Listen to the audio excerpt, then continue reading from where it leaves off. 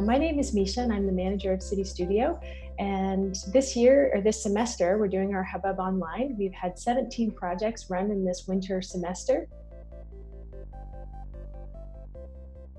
And obviously this event was scheduled to be in person at Innovation Works, at our London's social innovation co-working community space. So this is our first time hosting this event online, and we've done our best to create this opportunity to bring everybody together so that we can review the projects and learn more about what you've been working on through this last semester. So just before we started, I wanted to thank our working group and our advisory circle, as well as our volunteers, Kyan, Madison, Aishwarya, and Lukshanan.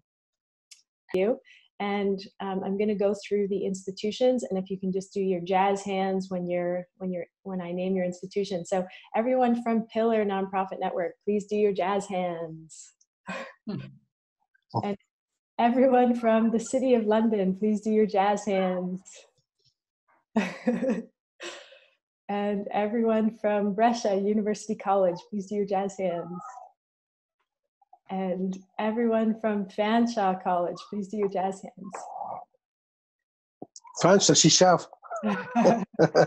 And everyone from Huron University College, please do your jazz hands. And everyone from King's University College, do your jazz hands. And everyone from Western University, please do your jazz hands. I think the main thing I wanted to talk about is that we've launched our Project Showcase Hubbub page on the website. So you will notice on the City Studio London website, if you go to the projects page, that you'll see the landing page for all of the Hubbub projects that we'll work on today, that we'll be talking about today. And so I'm going to show you video here on the top of that screen. So City Studio is an innovation hub that brings together students, faculty, and city staff to prototype and launch real projects in our city to real challenges. This is the way forward. This is the experiential learning that students are looking for. This is an opportunity to get your hands dirty. And students are asking for this, and we're making it happen for them.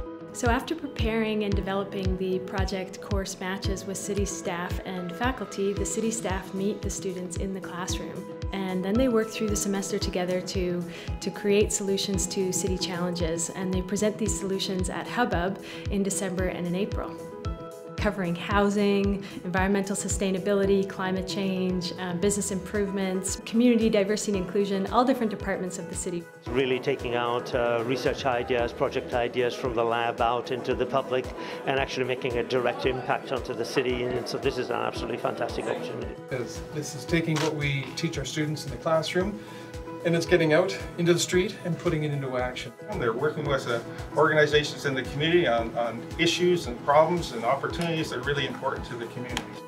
It's not abstract, it's because we want to give the city the best possible product. So it changes the stakes. And it elevates it to the whole city to say that we are working together, we're bringing students together, they get to see what students in other institutions are doing, the institutions are talking at the same table. That is magic. Build relationships and to build bridges with one another only helps us towards a more sustainable future.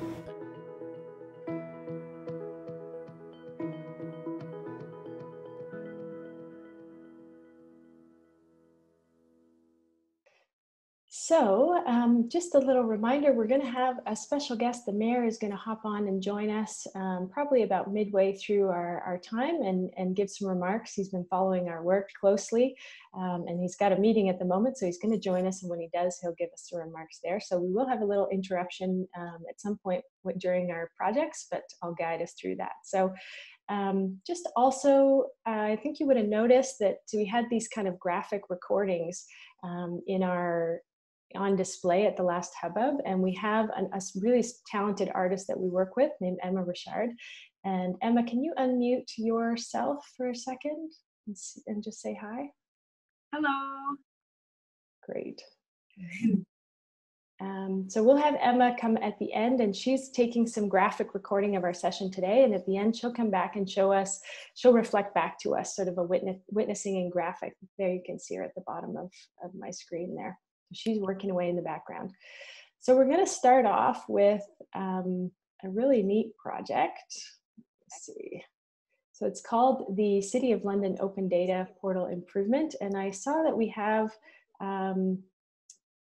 the faculty, Lindsay Rivard, on the call with us. Lindsay, did you want to speak at all about the project for a minute? Sure, yeah.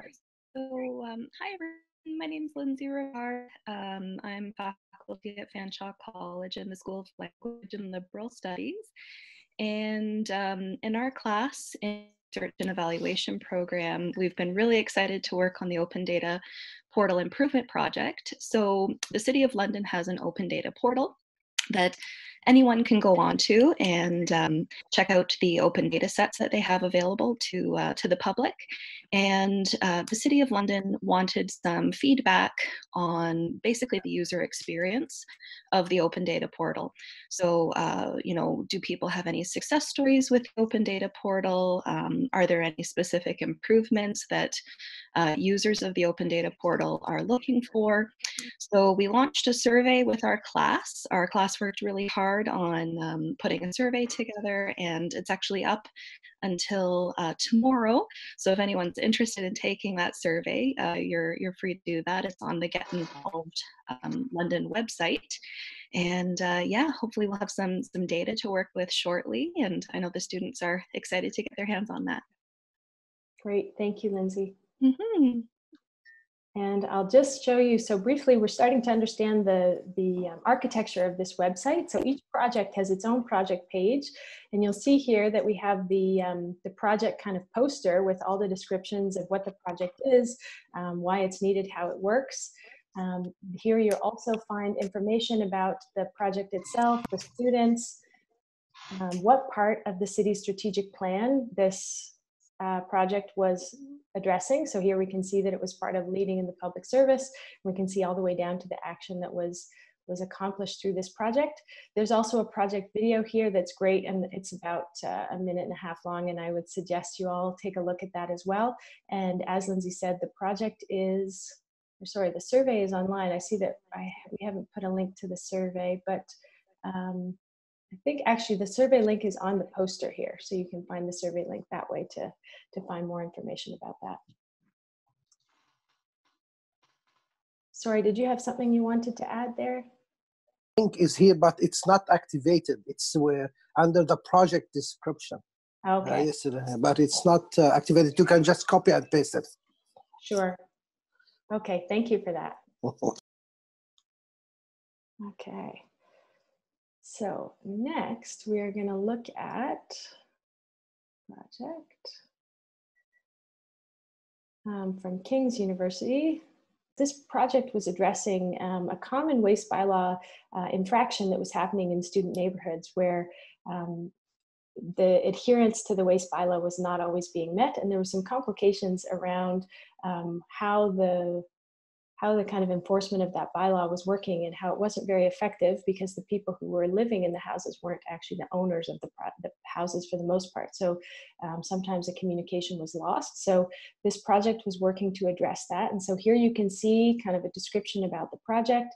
You can also find out all the information. There's a bunch of project presentation files here that you can take a look at. So we have actually the links to the different student presentations.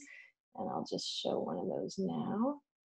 Besides what you have already mentioned, from the start, the students at King's were really keen to come to actionable solutions, kind of seeing things happen on the ground. But since the closure of the universities, everything has kind of been stalled. And I've been encouraging students to recognize that a lot of their work just continues on, especially with the public presentations of their ideas. We were keen to open a free store at King's on campus to bring together all of the sustainability initiatives in the neighborhood and on campus. So students came up with the idea of opening the free store on campus to have this central location where community members and King's members could repurpose, reuse, and recycle materials. So coming to a solution as to why is there so much excessive waste at the end of the academic year,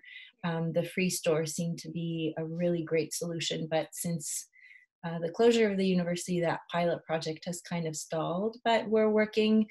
Students are still keen in September to continue on, and it seems like they're really keen to continue into the future with the project, so the project has longevity. Thank you very much. Yeah, and so the students carried out some working groups, and I can show you. This was some of their data collection, and as we said, there's audio on these files, so if you have a look at them, you can also listen to the student presentation. I'll try to show you some of that now. Positions of student influences material waste practices. The experiences and perceptions of students living in student houses differs from non-students in regards to material waste. Household tensions, neighborhood cleanliness, and convenience are influenced by the unique circumstances and dynamics of student life. Here we have two key quotes that were said by individuals in our focus groups. Last year, like my last exam was on the last day of the schedule, so it was late. And then the moving day was the day after my last exam. So it's just go, go, go. And everyone's parents came so early just to move everything. And it's just a lot of garbage because we were so quick to move. I feel like I'm actually a really clean person, but I find because when you look at other people, all your schedules are different. It's so hard to get together and clean at one time and make everything good and then keep it. Because when your schedules are so off, it makes it really hard. I personally found this key finding to be one of the most important when it came to our dominant themes, as it seemed like many of our codes were able to fit under student culture, and it seemed the most unique and present in both groups. Great. So yeah, so there's 3 presentations like that if you want to dig deeper into that work. There's a lot of data, yes. So next we're going to have a look at a project about NIMBYism. So not in my backyard.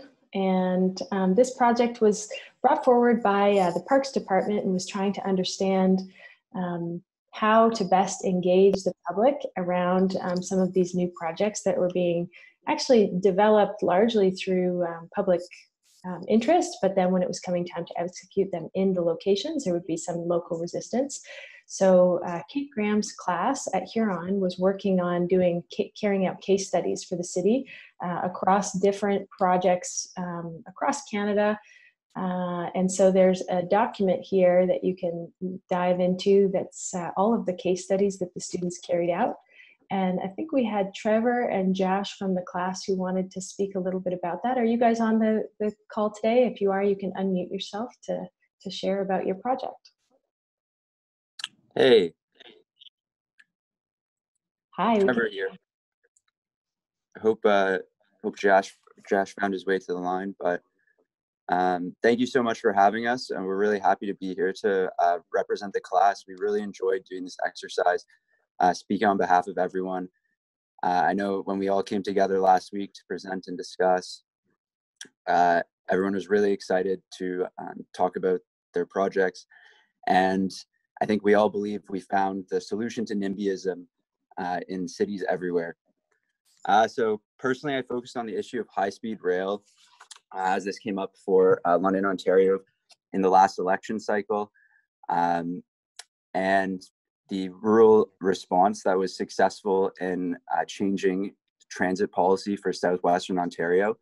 And so jumped up at the opportunity to speak on here.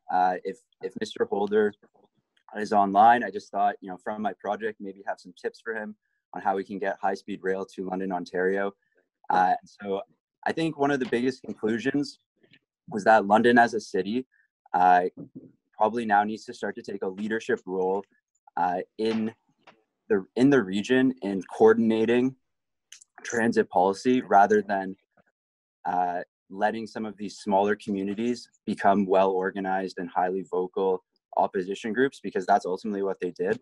And so I see a space for the City of London to try to step up and become like the leader in Southwestern transit policy, because if they don't take on this role, then other groups that have much smaller demographics will become well organized and try to take over the policy process for transit policy in Southwestern Ontario. So what London can do as the leader is become the coordinator of developing a comprehensive transit plan that is inclusive of these rural communities and is completely caters to their concerns and brings them into dialogue while prioritizing the needs of London people. So if the answer is high-speed rail, I personally won't take a stance on that, but if the answer is high-speed rail, then as a leader, London can be advocating for that and design a plan that caters to their rural communities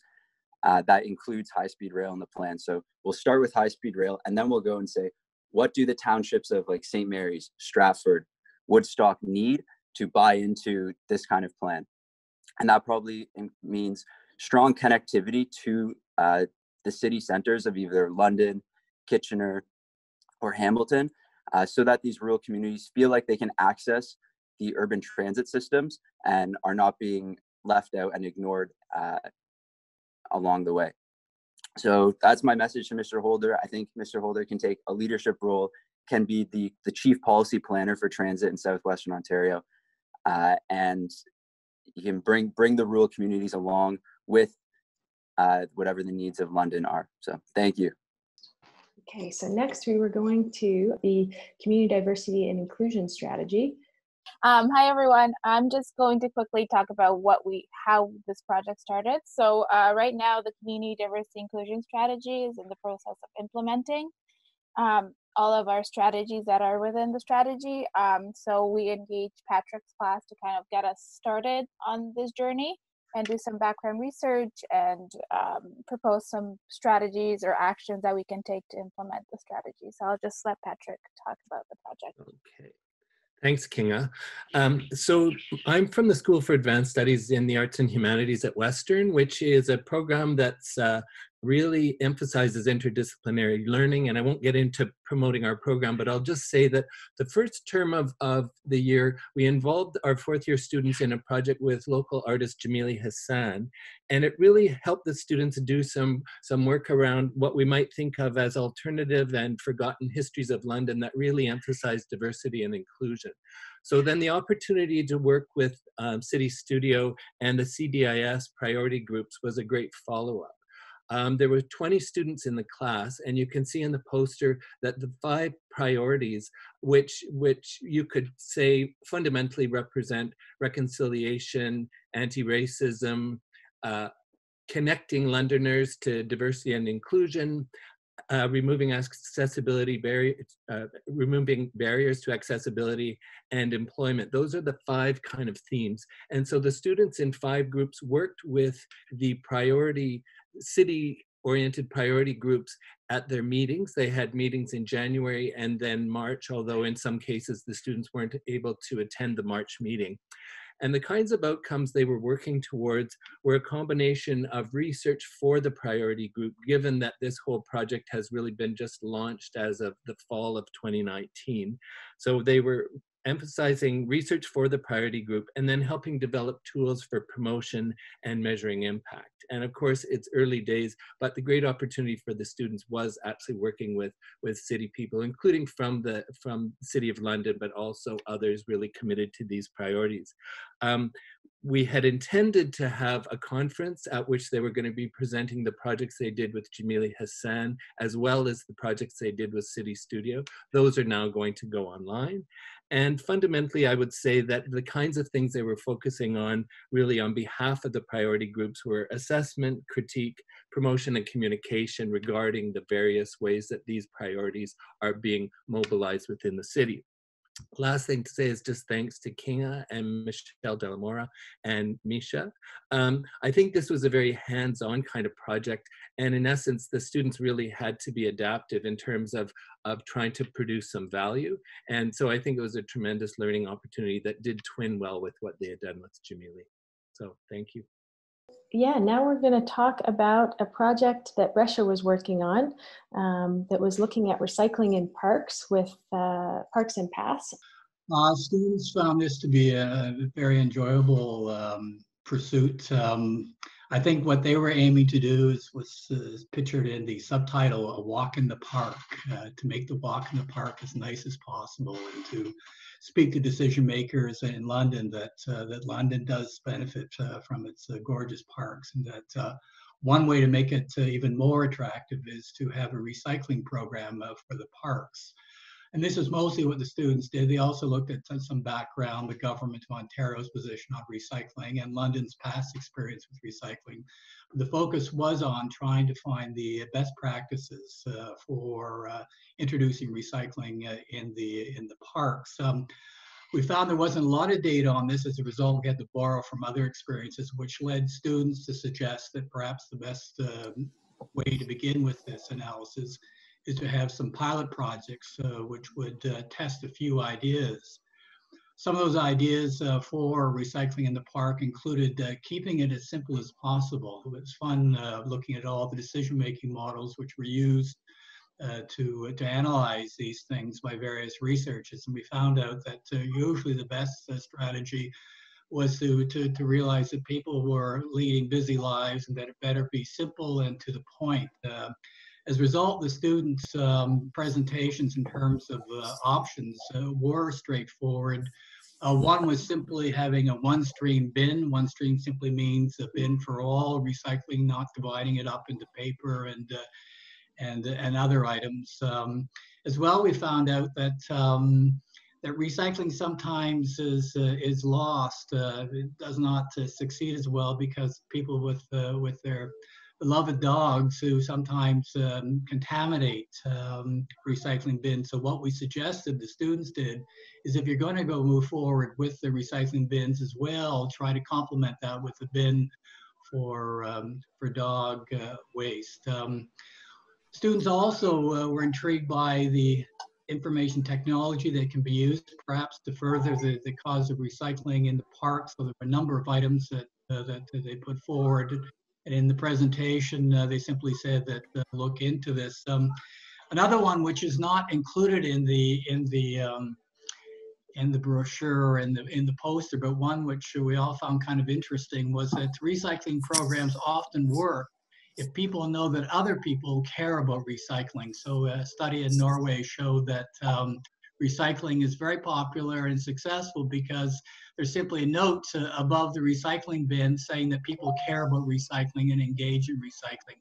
We tend to be creatures that are herd-like. We like to do what other people are doing. So I found that particularly intriguing. Some of you may have run into a kind of approach to decision-making called nudge.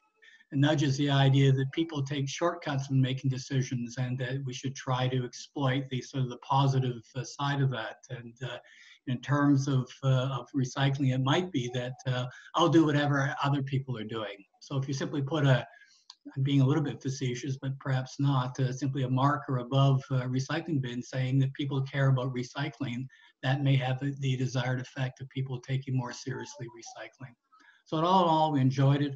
We did some other stuff as well. We had a large class, so they looked at the policy of the government of Ontario and what London's been doing in the past. But the focus was on trying to address the issue which we're assigned, which is to find some ideas for recycling in the park to make the walk in the park.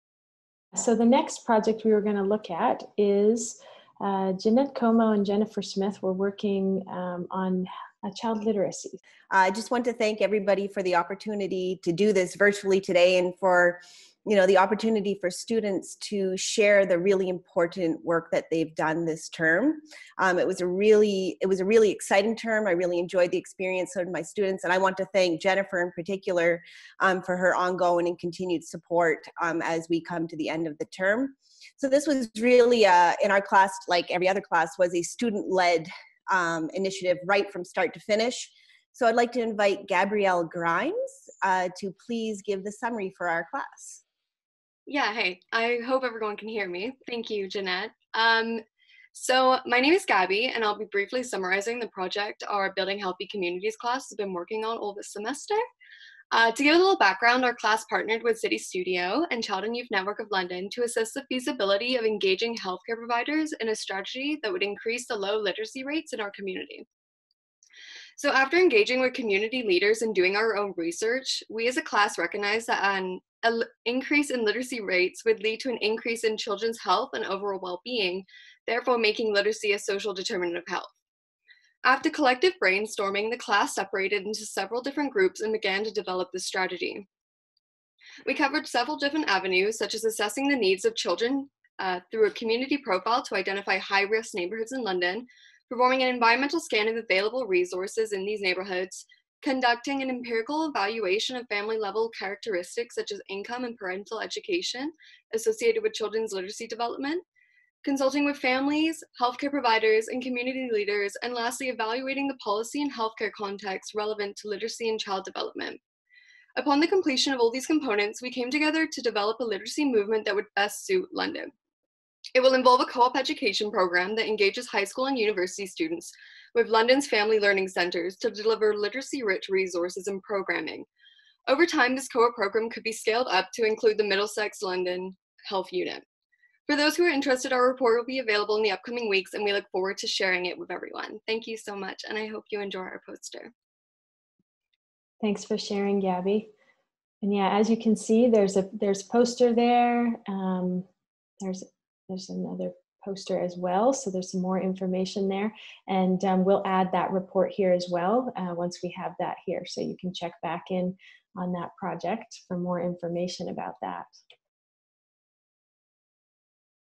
I think what City Studio has done in these 2 semesters has been nothing short of phenomenal. Can I say that, when I think about the 400 plus students that have been involved, with the great cooperation that we've had with so many organizations, certainly our post-secondary universities and Fanshawe, you folks have been tremendous. And in addition to that pillar, of course, and our own city staff. It's funny, I was thinking of the projects that you've undertaken. And I think they're so important today when we look at some of the issues around women's safety and issues around parks and paths, and what you're about to get into in terms of the Goodwill's neighborhood revitalization. But there was an interesting project that I also thought very timely in light of what we're all dealing with today, and that was looking at the city planning department's resiliency strategy. And I thought it was really compelling because it's kind of the what if scenario. What if there is, if the economy collapses, which we're certainly not suggesting that might happen. What happens if there's a flood? What happens if we can't respond to the kinds of things that we would do in a normal economic environment? And look where we are today. We are in a situation where everyone is coping, doing their best. But I think this project, amongst the many that have been undertaken by the students, really speaks to issues that are current today and matter today in our city. And so to me, what makes this valuable is not just the kind of work and the training and focus on issues that matter to the city. I think the other part that strikes me that is absolutely important is where we go from here. Where do we take the ideas that have been generated and some of the solutions around these items and make them meaningful and things that we can act on? I look forward to actually that accountability component where we take the hard work that people have done and see if we can bring those to life in a sense that we bring value to the and respect to the folks who have done the kind of work that they have to bring that out. So what I would love to provide is some accountability back through you. And from my standpoint, my accountability is that as we review these projects, I'd love us to dialogue again. So that as you look at your next cohort and the projects that you undertake, that you look at those things and then you'll say, you know what we did mattered. The things that we do today have had a substantive impact on our city. So am I allowed to say thank you? Thanks to everybody that's been involved in this. You've been tremendous. I am so grateful that you would take not only the projects, but engage some of the smartest minds in our city, some of the smartest minds that we intend to keep in our city as well. So thank you for this. I'd like to thank City Studio London for the innovation of doing this at all, and then at the same time, engaging not only the mentors and the facilitators of this group, but the students as well. I'm proud of all of you. And Pillar, by the way, just thanks for being Pillar. What you do is great too. Thank you very much, Mayor. We really appreciate you joining us today, and I really appreciate your continued support. Okay, so we were talking about the Goodwill Industries Neighborhood Revitalization Planning Visualization. So this was a project from Fanshawe where urban planning students were working on 3D visualizations and urban planning. And so we have 4 really cool projects here that are looking at this intersection of Horton and Wellington Street. This project was looking at adding some green space, adding some green walkways, connecting with the BRT rapid transit system. They also have some demographics about residents in the area and businesses in the area. We have another project here that was looking at adding some sustainability features, so green roofs, bioretention garden beds, and permeable surfaces. And you can look through some of their goals and objectives here on the side of their screen here. They're looking at ensuring that the site will be deemed accessible to all, regardless of the method of mobility, due to the abundance of paths and proximity to BRT stops. But obviously also this is a pretty greened project. You can see here on the site map, lots of green space, lots of retention of some of the historic features of the site. So there were these original houses on the site that they've decided to retain and duplicate into these townhouses to create this sort of historic facade, but obviously alluding to some newer features in the background here, this really impressive design feature that's kind of exciting with lots of terraced roof space and green roofs and yeah, just a really dynamic design here. We have another project here that's also done lots of work on understanding what are all the different features of that location, what are some of the demographics of the population, 3,600 residents. The median household income is about $33,000 annually. And here you can see the design that they're proposing. So they have a mixed-use three mixed-use towers comprised of retail at street level, affordable residential units, offices, and event spaces that accommodate ease of pedestrian use throughout the site. So you can see lots of different really attractive features and how they've also incorporated kind of the rapid transit lines that are programmed for this site. So those are some exciting projects to have a look at. And again, just a reminder, we're up in the projects section of the website. Next, we're going to look at, so this anti-discrimination bystander intervention toolkit. This was a really interesting project where we had 2 classes that actually worked together. So we had a psychology class and a social theater class that worked together through the year to harvest research and then create different interventions based on the research around anti-discrimination toolkits. So you can read more about their different interventions. The project has a website you can go and visit for more information there, where they also have posted, if you go to the City Studio Performance Archive page, they have all their posters, and they also have audio walks for each of the posters. So what they were looking at was different forms of discrimination. So the isms, whether it's racism, sexism, so we have physical ableism, saneism, racism, and xenophobia in London. And they each have a different intervention that's been recorded by the theater students, the social theater students, that you can take you can actually go on their adventure of that they're proposing. And so, yeah, you can see you have the audio walks here and the posters, and we'll just play. This is a 1-minute video of one of the interventions.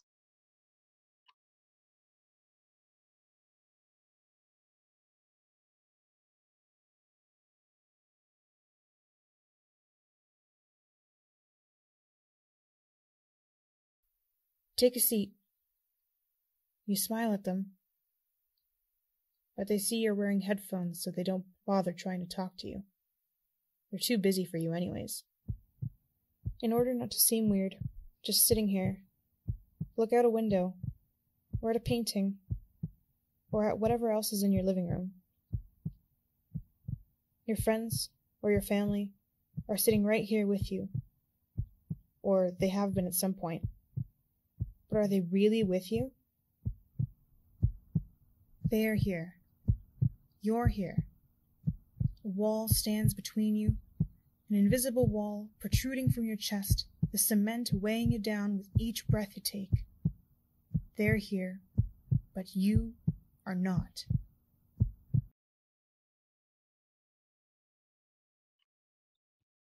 So that's just an example of one of the guided audio walks that the students have created, and that's a student who's listening to one of those audio walks. So I'd encourage you to check that out. And that research came through a number of focus groups. It's through the Community Diversity and Inclusion Strategy of the city. Next, we're going to look at London's Workplace Diversity and Inclusion Strategy. Here you can read more about the project, and we have a video from the students of their presentation that I'll share now. My name is Michaeline Falla, and I'm currently a fourth-year student at King's University College. I'm doing an honors double major in thanatology and disability studies with a certificate in loss, grief, and bereavement studies. I participated in City Studio through Disability Studies 3311, Changing Contexts and Practices.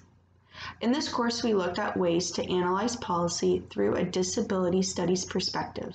Disability studies is an interdisciplinary study, which means that it's cut across traditional disciplinary divides, and as a result, a range of people from different disciplines have made key contributions from psychology and education, for example. Disability is seen as a social issue. The problem of disability is in terms of barriers in the social world and not problems within the individual only. The project I worked on was the City of London's accommodation of employees with disabilities policy. This policy provides definition of disability and the procedures for employees to be given accommodation. The procedures state that the city is obligated to provide accommodations for disabled employees unless the accommodation would result in undue hardship. This policy works in conjunction with other policies, such as the Ontario Human Rights Code, as it allows employees to receive accommodations and provides the guidelines on how to do it appropriately. A key finding of our analysis was that this policy medicalizes disability, meaning that the emphasis is placed on individual medical conditions. A negative consequence of this approach is that people who don't have diagnosis may experience challenges in the workplace, but won't be eligible for supports. Also, it puts the responsibility on individuals to seek out supports. In disability studies, we learn about universal design, which is defined as the design of products and environments that can be used and experienced by people of all ages and abilities to the greatest extent possible without adaptation. Applied to a workplace policy context, employers can be encouraged to reduce the need for accommodations by incorporating the principles of universal design in their policies and work environments. In our view, access to work is not an option, it is a human right. We hope our analysis can help to shed light on possibilities to support disabled employees in London. We recommend that employers incorporate universal design principles as it focuses on changing the environment for everyone, not just people with visible or known disabilities. This is especially important in employment contexts, where simple changes to the workplace culture can reduce the need to accommodate for invisible disabilities such as mental health conditions. When universal design principles are applied, the focus is not on the individual, but on the workplace environment. As a result, everyone has the ability to utilize the environment in an easy, accessible, and equitable way. Thank you. So there's lots more information on the posters there of the students' work. Next, we're going to go to the resilience, which was what the mayor mentioned in some of his remarks. So this was a project done with the engineering students at Western, and they are actually working on this through their graduate master's dissertation. So these posters are their first kind of findings of their research, and we'll have more coming in through the summer. This project is looking at urban flooding, and so they're developing some machine learning modeling of urban flooding to be able to predict some of the implications, especially around climate change and climate adaptation, to be able to create some resiliency strategy based on some real data of the city and how urban flooding will be impacted in the city through the coming years. We also have another one on, so there's another project on urban flooding that's actually being developed based on research out of Toronto and applying, sort of creating the model to be able to apply to London setting as well. And then finally, we have a project on the urban heat island effect. Similarly, creating models so that we can run some different analysis in London of what are some of the different risks that we have in London around climate adaptation, and what are some of the interventions then that we might be able to test through this model before we actually invest in potentially creating big infrastructure projects. We can actually run some of these scenarios through these models to have an idea of what would be the impact of potential interventions. The next project we're going to look at is about social housing. So this project was looking at doing a social housing, there is client survey of people who use social housing in London. And so this team was building and working with the city on assessing a survey that they already have in place, as well as making some recommendations on how they might improve their survey to be able to gather more information about clients of social housing to better understand what is their need, what kind of conditions have they been living in up until now, what do they do when they don't have access to social housing, how long do they traditionally or usually wait for social housing, what do they do in the meantime. And so London, obviously this is an issue that London's really focused on right now, and we need to have good data to be able to understand what is the client base need. Women's safety in parks and paths. So this is another project put forward by the Parks Department that was trying to understand how do women use the parks and paths, and how do we continue to create safe and accommodating environments in parks and paths for all London residents.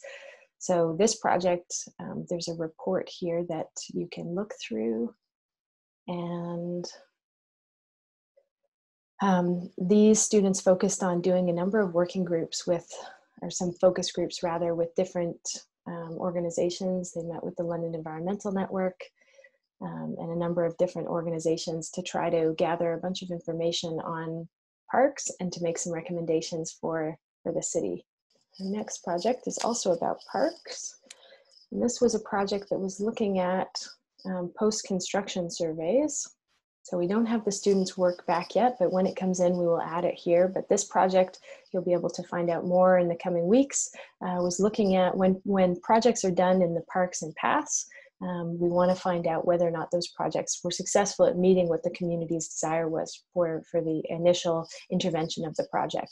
So the students designed a survey to be able to communicate with residents in the area of the park, or the park path construction project that had happened, to find out whether or not the project was a success, or if there were any any useful feedback that we could capture about that would inform potentially other projects, other parks projects, or adjustments that might need to be made. Another project that we're waiting on the results back from the students for this implementing UN SDG, the United Nations Sustainable Development Goal number 11, Safe Cities for Women and Girls. And this project was partnered with ANOVA, community partner, around a report that they have written for the City Council. And the aim of these students was really to understand what are some best practices from other cities, especially across Canada, who have been implementing this United Nations Sustainable Development Goal around creating safe city for women and girls, and what potentially could we learn from those other cities that we could implement here in London. And the last project that I will show you today is about scaling the City Studio model in London around matching courses and projects. And so we had a team of graduate students who were working on this project, and you can look at their report here and find out more about what they were doing. And here's a little video. They were really looking at optimizing the matching process. This year, in our first pilot launch year, we have 21 campus course matches, and we're trying to optimize our procedure and processes so that we can scale to be able to deliver more matches across the city. And these students were working on creating an online application, as well as a tool for analyzing the data that we got back through the application to be able to match a larger number of projects to courses, as well as match in a way that is most likely to deliver the desired output that we're looking for. So here's a little short video about that. Today's event is to get ready for year 2. So we're in March right now, getting ready for the September 2020 and January 2021 semesters. So starting to harvest those ideas out of city staff, so then we can take them back to the faculty and start to find those matches. So really unique, we actually have a City Studio class going on right now with a group of students who are helping us improve this intake process. So those students are running some surveys. They're using their computers, sitting down with both faculty and city staff, and walking them through how to properly scope their challenge, how to tie it to the strategic plan, how to identify what would be a good match. So we're using some keywords, some terms, some different things that will plug into an algorithm and will help us with those matchings later on. The event today is both city staff and faculty coming in to either learn more about City Studio or to actually propose their projects and submit those surveys so that we can start matching them with the best projects or courses so that they can get rolling for the fall semester. I think what would make the event successful is just having a big turnout, everyone putting all of their projects into filling out the survey and putting all their projects in, and basically just getting that collaboration between the city and the faculty, and as well as City Studio. We hope that you'll consider applying to participate in City Studio. The application is online, and the application itself will guide you through all the relevant information that we need from you, information about your project or your course, and it will look at potentially what the optimal deliverables are for your project if you're looking at design, mapping, research. And then it will also ask you to identify some potential keywords that might relate to your research, which are directly pulled from the London Strategic Plan. And again, the application will guide you through that process. Please keep an eye on the application deadline online and fill out your application. There's also a section to ask any questions that you might have. Thanks very much, and look forward to collaborating with you soon.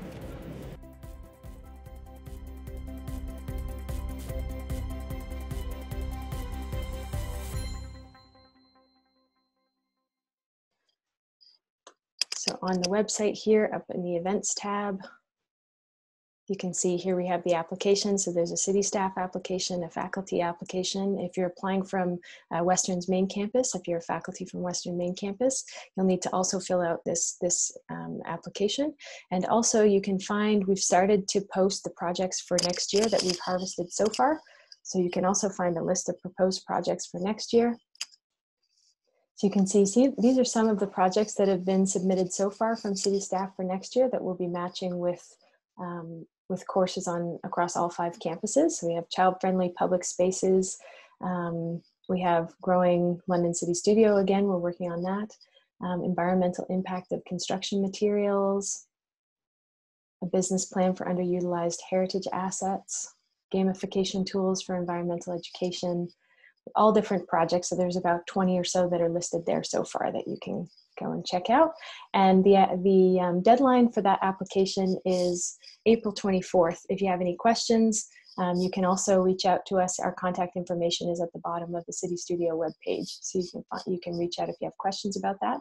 And the last thing I wanted to mention before we go back to see how Emma's interpreted all that she's heard is at the top right-hand corner of the website here, you see the participant survey. And that takes you out to, we're looking to get feedback from students, faculty, and city staff that participated in City Studio. And it's about a 5-minute survey that you can take. This really helps us secure additional funding to be able to continue to run City Studio in London, as well as to receive your feedback and learn from what we can improve to make City Studio experience even better in London. And you'll be entered, you have the opportunity of entering into a draw to win $50 downtown dollars for participating in the survey. And those downtown dollars are really, you can spend them sort of like gift certificates across downtown businesses. Pretty much all the downtown businesses participate in that. So I hope that you'll consider taking that survey. And the deadline, again, is April 24th, also for the survey and for the application. So keep April 24th in your mind. So that was all that I had to share from the website. And I'll just check back in now with Emma to see what she's kind of been able to hear from us. So the City Studio Hubbub, some themes that came up just from the intro of that event were the relationship aspect, the idea of building bridges, and learning with action. So that hands-on piece. So the first project we talked about was this open data portal and the online survey that people were taking before April 4th.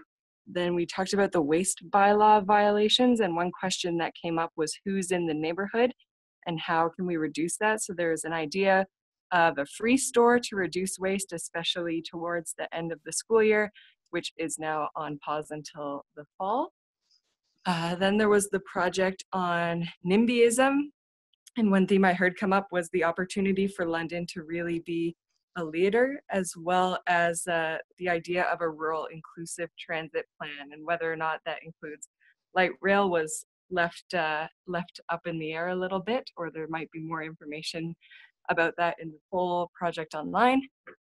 Then we talked about the diversity and inclusion strategy and some of the forgotten history of London and the importance of interdisciplinary learning, and the idea of promotion as well as impact in the specific identified priority areas.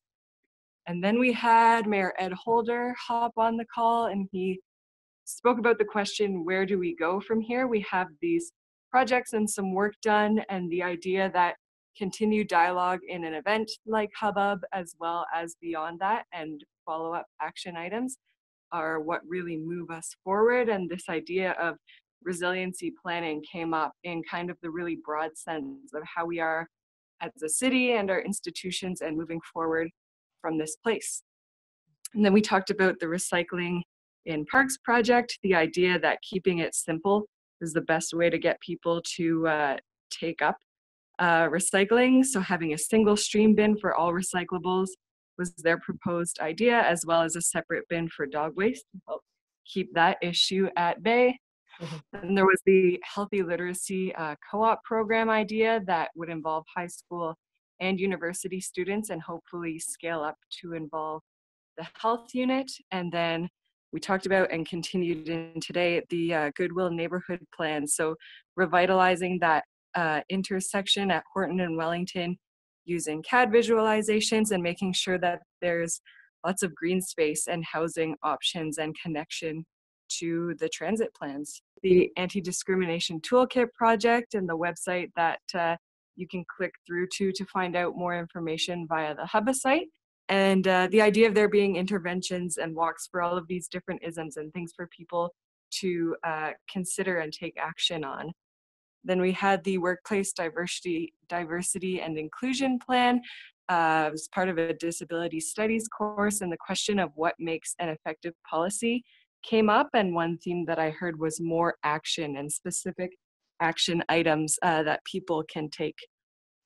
Then moving on to the resiliency strategy, there was talk about urban flooding and wind effects in the city, doing different modeling to help account for some of the climate change that cities and the entire world really are experiencing right now.